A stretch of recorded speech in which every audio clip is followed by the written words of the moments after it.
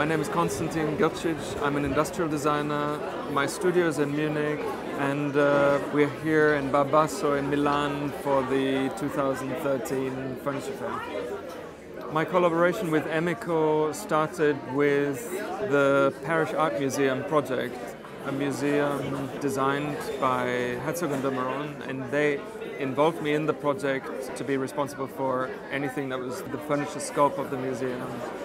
The chair was part of the furniture that we designed for the museum, but unlike the other things that were more purpose-built, a chair is a much more universal product that I felt we needed a company to support the development of the project. Emeco stands for chairs in aluminium, and aluminium was the perfect material for the chair that we had in mind, because the museum in this part of the States, Long Island, is very open, and aluminium was a good material for us to use.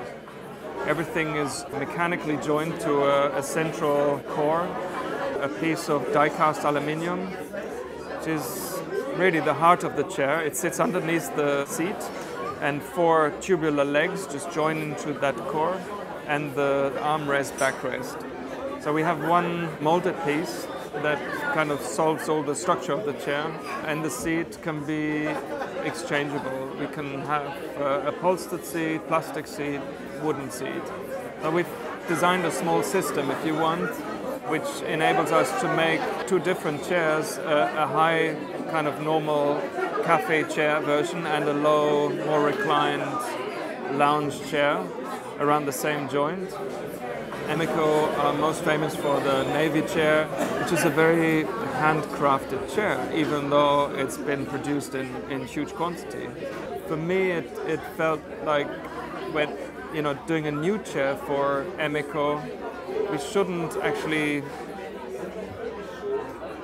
I felt we should actually change the way they make chairs. We should industrialize it, simplify it, eliminate all the dirty work, all the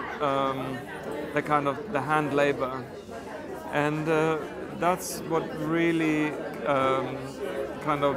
informed the concept of the chair. So involving Emeco into this real shift in their way of producing a chair, and of course they will always produce the Navy chair in the way they produce it, but I think now we've just established another form of production inside their company.